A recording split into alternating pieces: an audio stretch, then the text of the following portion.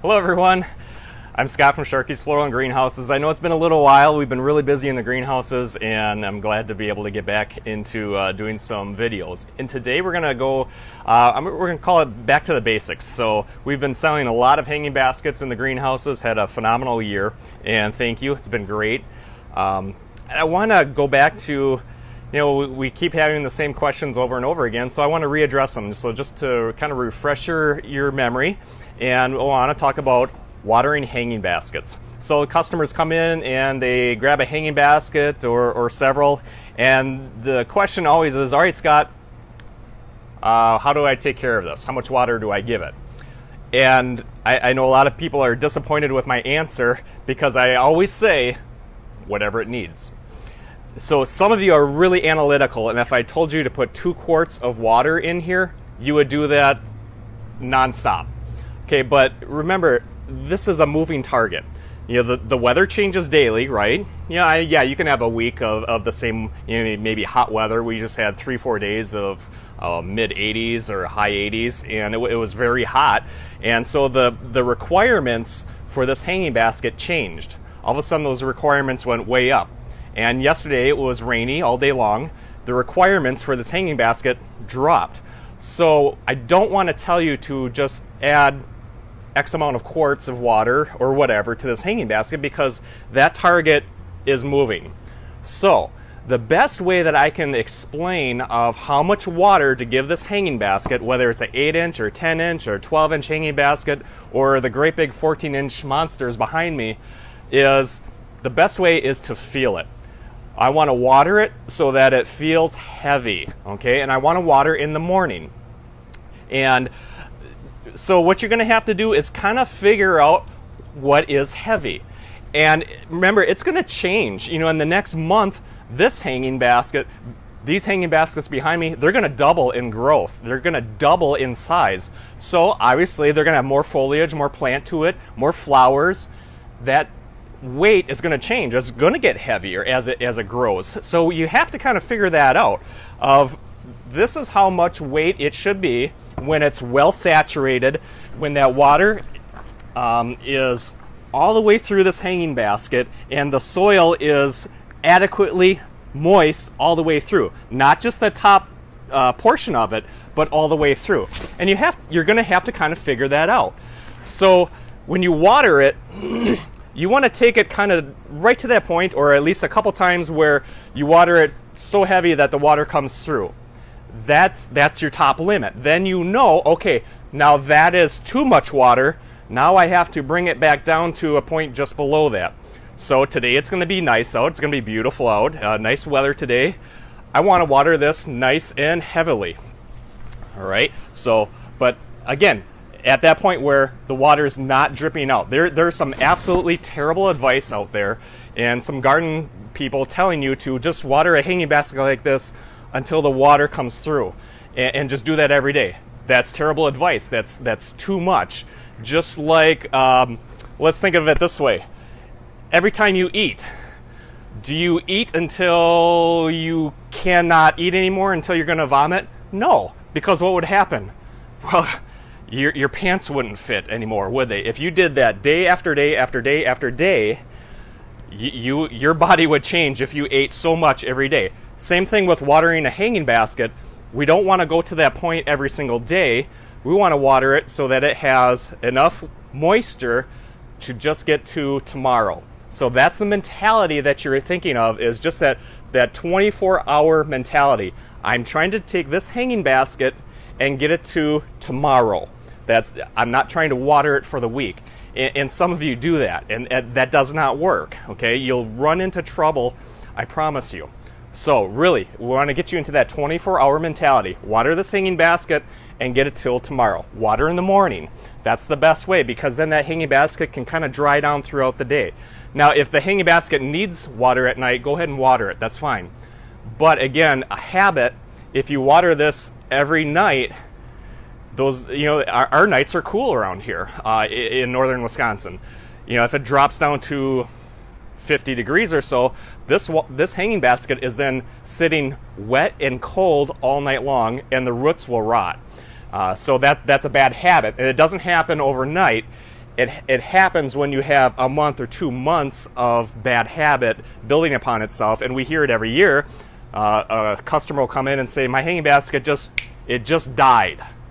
Well, and that's usually the thing is we ask right away, when do you water it? Well, I water it at night because I get home from work, I have supper, and then I go water my hanging baskets.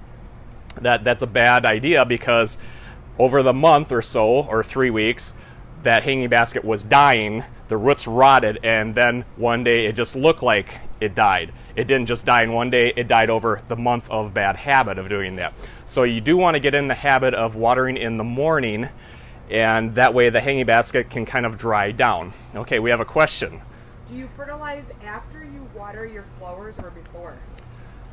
Patty Anderson asked that. Okay, so Patty, so fertilizing, we're going to fertilize once a week. And fertilizing is just like watering. So we're mixing the fertilizer in with our can of water, or if you have a hose-in sprayer. And so fertilizing is just replacement of just like you're watering. So remember, one day a week, Fertilizer Friday. Today's Friday, Fertilizer Friday. Hey, I'm going to go through it and I'm going to fertilize all my hanging baskets, my containers, my garden, whatever it is. Fertilize once a week. There's nothing magical. It's just that now the water has fertilizer in it. So going back to, today I'm fertilizing all the hanging baskets, and everything's getting their fertilizer. And I want this hanging basket to feel good and heavy, and it's going to be heavy with the fertilizer in the water. So that's a good question. Just fertilizing once a week. And actually if you've been following us, you know that we went through a lot of hanging baskets, and then we went through and Amy and I did up a bunch of second round of hanging baskets. This is one of those hanging baskets. This was only planted 2 weeks ago maybe. I was fertilizing quite a bit, about every other day, because I wanted this to just explode in growth, and I was trying to make up for a couple of months of growth time, and so I was fertilizing about every other day. Now, unless if you have a graduation party or a garden walk or something, you shouldn't normally do that. You should still be about the once a week. You can bump that up, a couple times a week. But if you do that, if you're fertilizing really heavily, what you're going to want to do on a nice hot day is go ahead and water it with clear water and let it run out the bottom. Okay, I know I was telling you don't do that, but once in a while, if you're fertilizing really heavily, go ahead and water it really heavily so that it flushes out. What happens is the soluble salts will build up when you're fertilizing real heavy, and we just want to wash that out maybe, and this happens maybe once a month, okay? So that we're only doing that. We're only overwatering it once a month, maybe with clear water on a hot day when we know it has a chance to go ahead and dry down. So that's how you water the hanging baskets. And I've told you before, I like the big hanging baskets. They're a lot easier to care for than the smaller hanging baskets. When you go down in size, the 8-inch hanging baskets, it's not a lot of soil volume. So each time you go up in size in hanging baskets, your requirements, your care requirements are a lot less. These great big 14-inch hanging baskets, and again, these are only half size right now. They'll double in size. They'll be 5-6 feet in diameter. They're actually a lot easier to care for than the small 8-inch hanging baskets, because this amount of soil, I might have to water at noon again, because it's on a hot day or a windy day or a day where it's real low humidity. Those small hanging baskets will go through their water. A great big hanging basket like this, where the pot is almost 6 gallons of soil, no problem. It can weather that. It can go right through that and no problem. So now, I want to give you a little tip for, we're getting into the summer, and yeah, we have you get some storms that come along, and you get an alert on your phone, and you say, oh, we're going to get hail. So it's best if you can bring these hanging baskets inside and protect them. That's probably the best case scenario. But with like the big hanging baskets, we have them on the floral shop. I can't drag those in. They're maybe 75 pounds when they're wet. So something that I do is, if I know a bad storm is coming, bad wind or hail, or just like a torrential rain, I go and I water them. and I water them really, really heavily. That way they can't move. That wind that wind has a hard time in moving them, and you know, you can get a bad wind, and these hanging baskets can be sideways. Go ahead and water really heavily so that hanging basket will sit, and that just will help you know, with a storm scenario. The other thing that I do is with the hanging baskets where they're hanging, I usually take like either a black string or a black bungee cord, and I hook it to one of these wires, and I hook the other end to the wall. Say if this is on your house, I hook it to the wall. That way it can't spin and you know, break these wires. These wires we use, they're really heavy, so we make sure we pay extra for these hanging basket wires. So they're pretty stout, they're pretty strong. But to make sure that this hanging basket can't spin, we take a bungee cord or a black string, so you don't even see it, and we tie it to the wall so that way it can't spin. Okay, we have another question. Okay. One is Lisa. It's going to get down to 45 degrees at night in the next couple of days. Okay. Should we worry about any of our hanging baskets or container plants? Okay, so Lisa had a question. I don't know if you heard Amy, but she said that, you know, the weather, check the weather, the forecast, and it's going to get down to 45 degrees. So 45 degrees, no problem. Yeah, the hanging basket, the containers, they can handle going down pretty cold. Now, when we're really early in the spring, that weather can fluctuate. You know, the weatherman says that's going to get down to 40 tonight. You wake up and it's not even close. So, you know, maybe that temperature dropped and it's 32 degrees. Well, you know, yeah, bring your stuff in. But yeah, at this point we're generally pretty safe. Petunias can take down to 26 degrees, well below freezing. Now, let me put in my two thoughts on that. They could a petunia like this can take down to 26 degrees. However, that's usually at the end of the season. You know, as you go through summer and you start into fall, and that temperature starts to go down, but it goes down pretty gradually.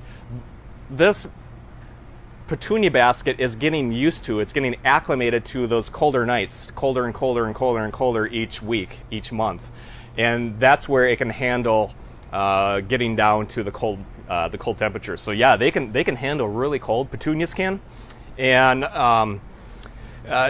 so generally at the end of the year into the fall, that's where it can really handle the cold temperatures. 45 degrees, not a problem. That's no problem. I wouldn't worry about that at all. Okay, another question. Cindy said, if pots and planters are still wet from all the rain, do you still fertilize them or wait till they dry down? Okay, great question. So Cindy, again, I don't know if you heard the question, but she was saying, you know, we just had rain, and we had, what, 2.5 inches of rain, and the containers are still wet. Just let them be. And yeah, it's today's, you know, Fertilizer Friday. Just let it be and catch it. You know, if they dry down, just catch it the next few days. You know, maybe it's Monday that you fertilize again, and that's no problem. And then still go ahead and still get back into the habit of, okay, I'm gonna fertilize again on Friday. So yeah, it's that the rain. We had some pretty heavy rain. Again, we had 2.5 inches of rain just the other day, and but now if you have a hanging basket, I would check it, because and we've talked about this before. A lot of times, and this catches me off guard, you're like, oh, it rained, you know, it rained for 2 days. I don't have to water my hanging baskets.